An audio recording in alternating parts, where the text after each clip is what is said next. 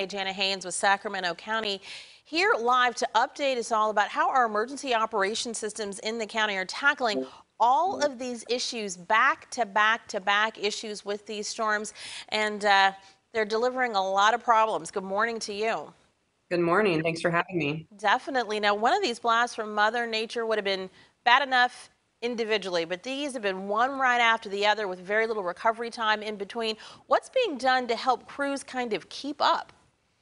So we were able to call in a lot of mutual aid resources, which has been a huge help to clear down trees, get power lines back up, help man roads, look at levees and the condition of our roads with these back-to-back storms, and even down to the communications efforts.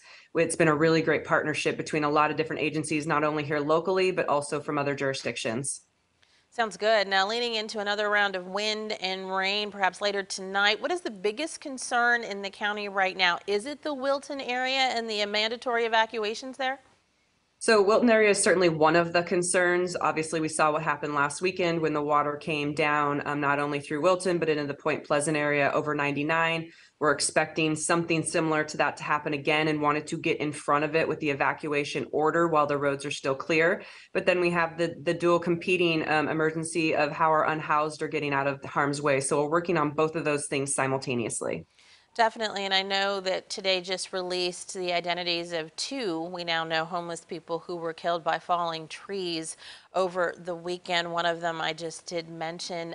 What are the available resources in the county for those folks who need to get in somewhere and have it really be fortified, not just a tent or a tarp over them, because that's going to do nothing when the trees or branches or something like that comes down?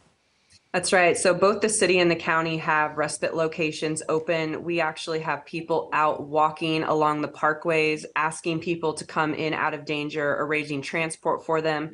We opened a new location just late last night at the Ethelhart Senior Center at 27th and I Street. We still have the Howe Park location open, as well as our North A shelter. The city has two locations open, and we're ready to surge another location if we need to.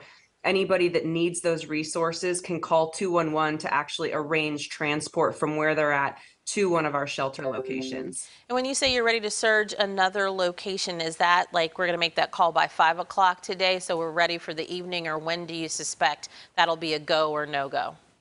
So it really depends on capacity. So our Howe location that's been open now for several days has not hit capacity on any given night. There's been transportation from a couple different locations. So it's really based on need. We want to make sure that we're using our resources in the best way possible, and we don't want to open locations that are not going to be used. So we're waiting to see what the need is. Okay. Now, around the region, several school districts have canceled classes today completely or in part, Sac City Unified among them. Did administrators consult with anybody in county operations and that kind of decision-making process? Do you give them updates? Absolutely. We've been in constant communication with our school system. We made some very strong recommendations for a couple particular schools that are in the flood evacuation zone.